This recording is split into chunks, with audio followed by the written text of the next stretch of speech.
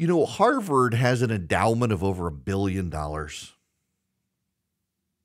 Why aren't we taking Harvard's endowment and taxing it?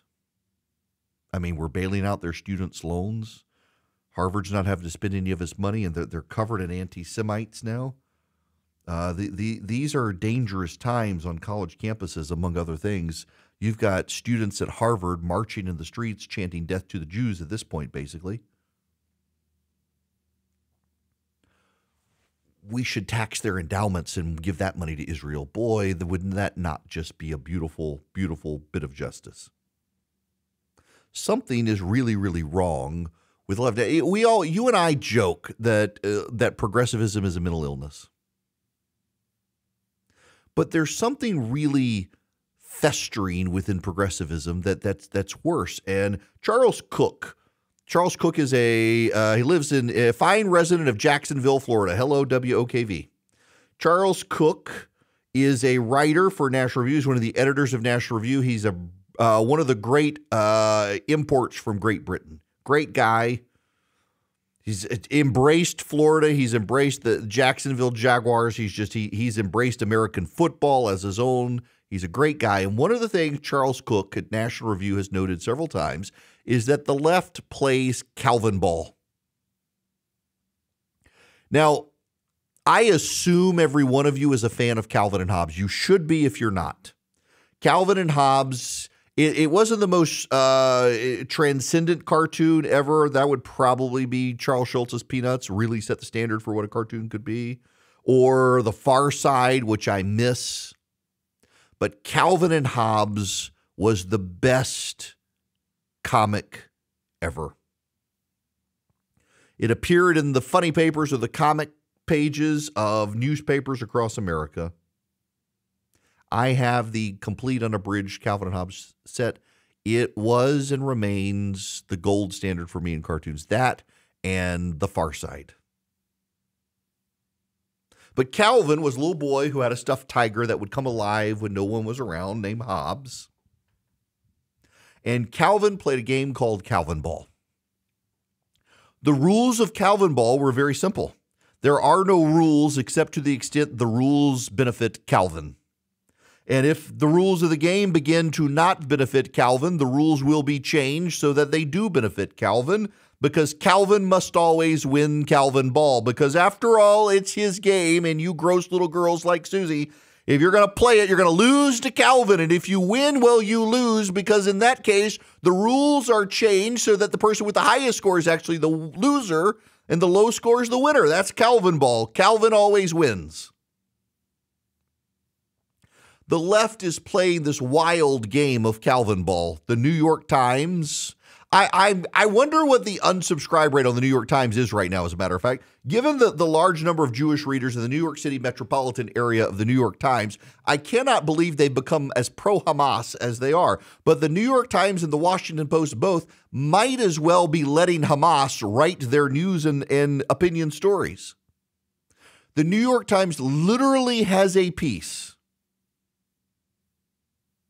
that the pro-Hamas protesters who are engaged in support of Hamas by tearing down the flyers of the missing hostages in Israel, that they're engaged in a form of protest by doing that. That's what that is, that they're protesting. It's a subtle protest. And when the groups out there film them and post the pictures of the people tearing down the flyers, well, those are the bad people, because they're turning protesters into what? Victims. This is Calvin Ball.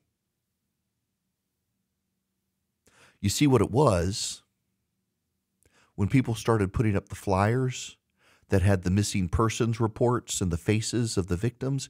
It was to show the world the victims. It was to show the world what happened. It was to show the world that these are innocent people that Hamas has captured and dragged off to Gaza. And you will note no one on the national or international stage is calling for the return of the hostages other than the Israelis and Joe Biden. There are a whole lot of people on the left who are all about the poor Palestinian victims of the Israeli bombing campaign, who haven't said jack about the Israeli victims or the Israeli hostages still outstanding. And these people tore down the pictures. They tore them down because they didn't want to have the world see the atrocity, because they wanted to cheer for the monsters. And you can't cheer for the monsters when the monsters are doing what they did.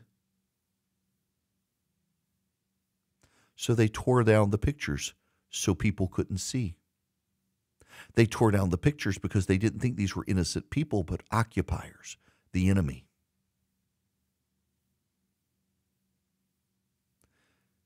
And now the New York Times wants you to know they're the victims.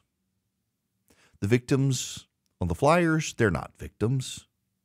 It's the people who tore down the flyers who are the victims. This is the New York Times. This is Calvin Ball.